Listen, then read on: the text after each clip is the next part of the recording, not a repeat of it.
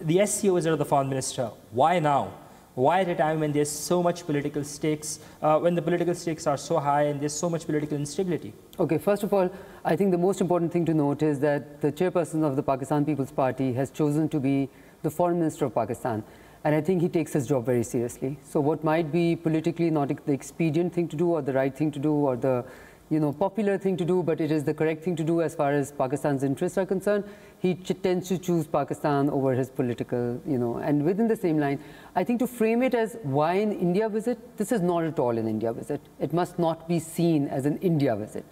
It's an SCO visit. Now, SCO happens to be an organization where before becoming a full member, that India and Pakistan, as you may recall, became simultaneously, has a precondition that bilateral disputes or bilateral issues will come in the way of SCO's work, right?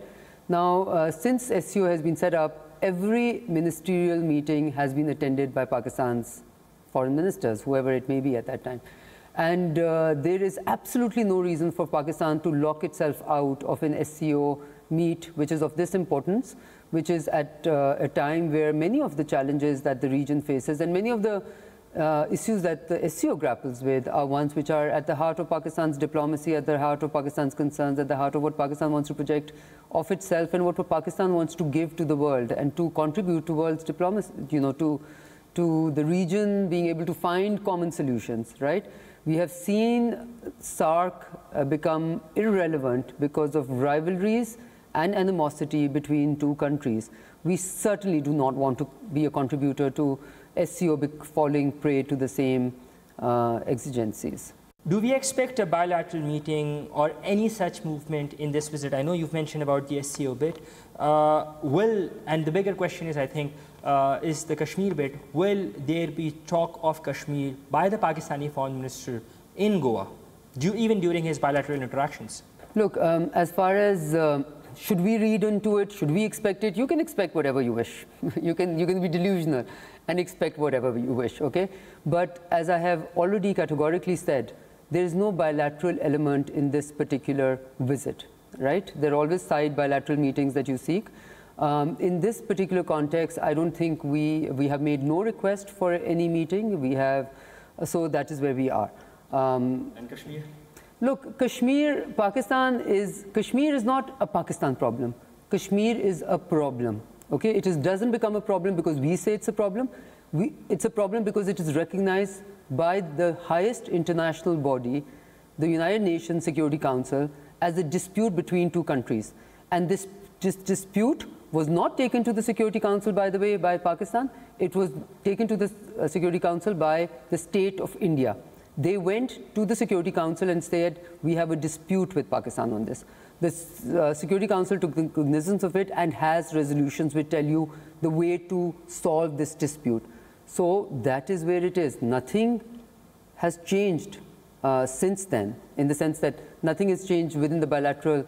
When it comes to talking about Kashmir, anywhere and everywhere, Pakistan brings out the reality of Kashmir, and Pakistan will continue to do so. Is there a reason why the defense minister is attending the SCO summit virtually, while the foreign minister of Pakistan is attending the same meeting of the foreign ministers of the same forum in person? Look, there are many factors which depend, on the availability of the specific ministers, what is their workload within their capital, within their home capital, and many other factors. But clearly, you would know that the foreign ministers' meetings typically bring out all the various elements of the judicial meeting, of the, the meeting on environment, the meeting of interior ministers, the meeting of defense ministers, all of it together. And it's the main frame, as they call it in IT language. Former Prime Minister Imran Khan has criticized the Foreign Minister Bilawal Bhutto Zardari on his upcoming visit to India. Do you see any merit in this critique, or is it just criticism politics, or opportunism that Imran Khan is engaging with?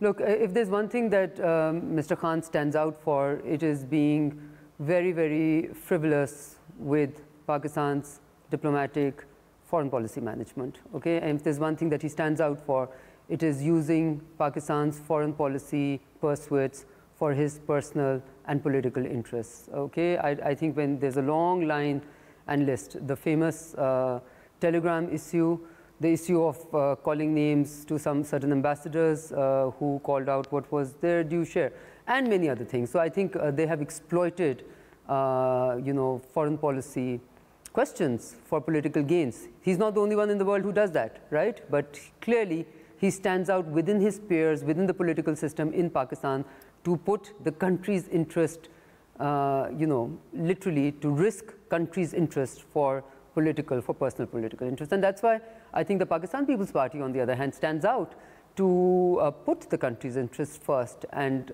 their own political interests later. It is the most senior level trip by any Pakistani official in 7 years. The last time Sartaj Aziz Saab was there, and coincidentally, you were the last foreign minister from Pakistan to visit India in 2012. How do you look at this tour? Okay, again, I'm going to question your framing of this, because this is not an India tour. It's not an India visit. It's an SCO visit, right? So look at it within the framework of the SCO visit. Do not at all try and look at it as, oh, this is Pakistan trying to do this. We're not looking at it in the bilateral context. That cannot be that difficult to fathom, right? It's not a bilateral visit. It is an SCO visit. So any connotations, permutations, gestures, and all of that lovely things that you do in diplomacy in the normal state-to-state relations, perhaps should be, we need to look beyond that and look at it as a purely, it's like somebody you going to the UNGA. Every country in the world, including, when Iran and US are not speaking to each other, the Iranian president does find his way to New York to attend the UN General Assembly session, because it is an important multilateral body where his presence is required for the sake of his country. So please look at this entirely in that context. I don't think I could come up with a better example. Which is a bigger challenge, given Pakistan is engulfed by political instability? You've got inflation issues, you've got the constitutional crisis now with the government coming at locked horns with the judiciary, and the rise of the TTP. So which is the bigger challenge for this government? Look, I think the bigger challenge, not only for the government, but for the country, and for everyone who plays a role in making the country what it is that this country is screaming out for stability. I think one thing that I have seen, it's been too long since I've also been in politics, almost 20 years, right? And every time I remember being in government, I remember things like Memogate, things like the Five Pakistan Council, and all of these conglomerates which will come out in the way of normal governance. This country needs time out, okay, from drama. This country needs time out to really get not into making broad statements, but really working to make those statements a reality, and to translate them into something that benefits the ordinary Pakistani. So I think the biggest challenge you need, the most important thing a country needs is stability and peace. So yes, TTP is a very big challenge. Terrorism continues to be a challenge. Stability, economic stability, political stability is what we need, and that is a precursor in some way, or a prerequisite for your other challenges to be dealt with. Do you see Afghanistan cooperating in handling the TTP menace, and is Pakistan going to go ahead with a kinetic operation, as there have been talks about it in Afghanistan? I was in Afghanistan in November, and I continue to engage with them. We all continue to engage with them. The last fragment of the sentence that you mentioned, I don't think we should ever be looking at anything which is over and above international law. As propagators, purporters, promoters of international law, as a country which calls out other countries when they do such things, we would obviously want to steer away from any such designs or ambitions whatsoever. Now, if you were to ask me what is your assessment, if we have the last year to go by, my assessment cannot be very positive. The foreign minister has spoken about it and casted his fears. Recently, we saw the former Prime Minister Shahid Khaqan Abbasi also talking about it, that the political stability in the country is such that it is a recipe for a martial law, for a takeover. Do you agree with this, or is democracy really doomed in Pakistan? I don't think democracy can be doomed in a country which was made through the strength of democracy. We all forget that Pakistan was made on democratic strength, not on military strength, right? whether some, martial law, etc. I don't concern myself with making, looking into a crystal ball and saying what's going to happen, what's not going to happen. What I concern myself is to look downward at the job that you have at hand and to be able to do the best possible job. I think in the Foreign Office, the Foreign Minister of Pakistan has, as I said repeatedly, I think what we have been able to do in this office under his leadership is to really guide the country's interest and to make them the mainstay, to make them the nucleus, okay, and to make them the mainframe and to make them the CPU, if you call it. And to determine all our actions and reactions based on that. And I think we will continue to be on that course.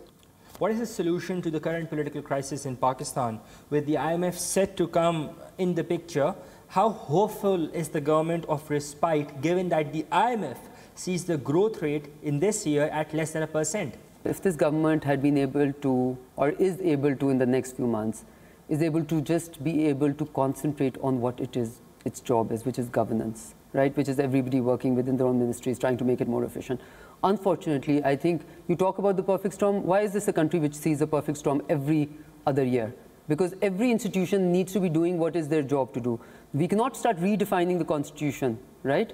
So I think it's important that we are able to just, it's not within our hands to not be able to create all of these external storms outside of the governance structure which continue to come. So my plea to everyone is to please give this country some time off internally within Pakistan. This is an SCO visit, and irrespective, the location is India. And we've seen that there's a history. The last time the Pakistan People's Party government was in power, Prime Minister Yusuf Raza Gilani said on the House of, he spoke about state within a state. We've got statements from Senator Hina Rabbani. Whichever government tries to engage with India, we see that there are some unforeseen events that take place and that derail the process. Sharm el-Sheikh happened, and then the Mumbai attacks happened. We saw Prime Minister Modi coming for Prime Minister Shehbaz Sharif's granddaughter's wedding, and then the Uri attacks happened. So this time, are all the stakeholders really on board for this visit? Look, Anas, I will not allow you to do the framing of this visit, much as you would like to bait me on it, right? Allow the Foreign Office of Pakistan to do the framing of this, and the framing is clear. This is not a bilateral visit. It is a visit to an SCO event, okay, which is in Goa and the Foreign Minister is going. If it was in Timbuktu, the Foreign Minister would be going. If it was in Washington, DC, the Foreign Minister would be going. If it was in Beijing, the Foreign Minister would be going. The Foreign Minister is going to an SCO event. That is the reality of it, right? When it comes to the stakeholders, I don't know what you are considering and who you are referring to as stakeholders, but I can assure you that whatever you are referring to as the stakeholders, those which are within the ambit of your imagination and those which are beyond the ambit of your imagination are all on board, have all been consulted as far as Pakistan's quest to remain part of the SCO, this particular conference, as with any other conference. So I can assure you that we do our work well, we do our homework well, and yes, there's absolutely no reason. We have consulted everyone, including, the most important is the PMO, the Prime Minister's office, right? Because his full political ownership, other entities that you're referring to, absolutely, everybody's on, I hate to use the word same page because it's been used correctly and incorrectly quite often, but yes, everybody is on board as far as there is no reason why the Foreign Minister should lock his country out of an SCO event. Thank you so much, ma'am. It's been a pleasure talking to you. Thank you so much for taking out time and speaking to WION and doing this.